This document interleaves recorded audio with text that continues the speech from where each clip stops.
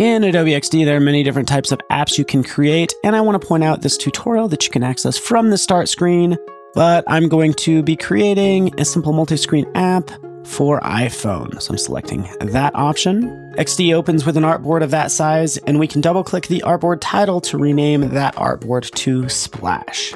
Now, since this artboard's selected, I can see the properties for the selected item on the right, and I can change the fill color, for instance, to a nice blue in this case. Now, when it comes to creating, we can use any of the tools on the left. Now, I'm going to create an app that's all about exploring, so I need to create a map icon. So I'm going to start with a simple ellipse, and if I hold down the Shift key, I can constrain it to be a perfect circle, which is what I want. And I can use the selection tool to move it into place. And actually what I get is I get these guides here so I can center it vertically. Also, when we're navigating around the artboard, we can zoom in and out using the zoom tool, or use the shortcuts shown in the view menu. That's Command plus and minus to zoom in and out, or Control on Windows. And then holding down the space bar will allow you to pan around the artboard. Because what I need to do now is I want to edit graphics, and to edit any graphic really in XD is you can just double click on it.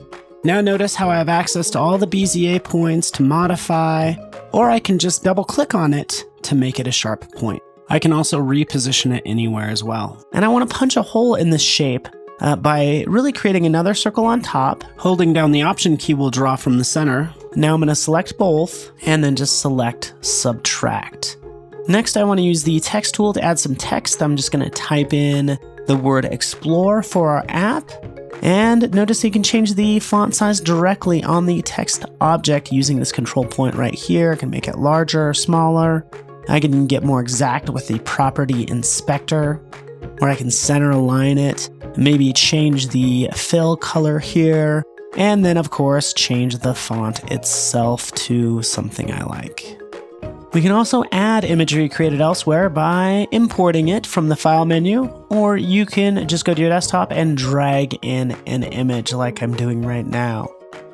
Notice the colors don't quite match. Not to worry, I can change that fill color by using the color picker, and I'm going to save this color for later by clicking the plus sign.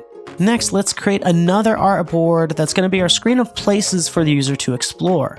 So we'd use the Artboard tool to create an artboard using the presets and the properties inspector, or you could just click. I can change the name of this new artboard and make sure I pick that saved color from earlier.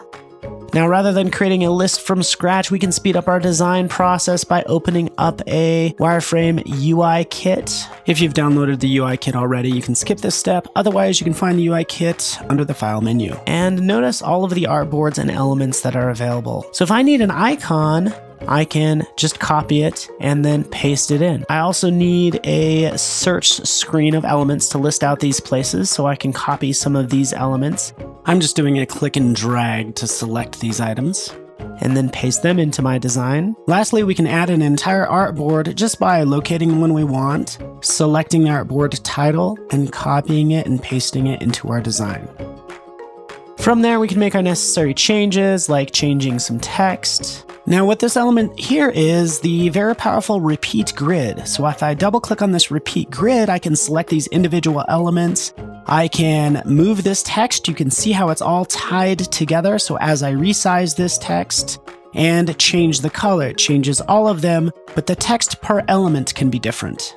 So I can change this text to something else like Tokyo Tower. And not only that, I can drop in maybe some images for this repeat grid, dropping them in here from my desktop. And you can see that this is looking pretty good. I'll just change the transparency a little. And notice I can display as many or a few of these images as I want, either by adding more rows or even more columns if I want to. And you can turn virtually anything into a repeat grid. Like this star, I can make this part of our ratings system by just bringing it in here and then selecting repeat grid and then adjusting the spacing between each star.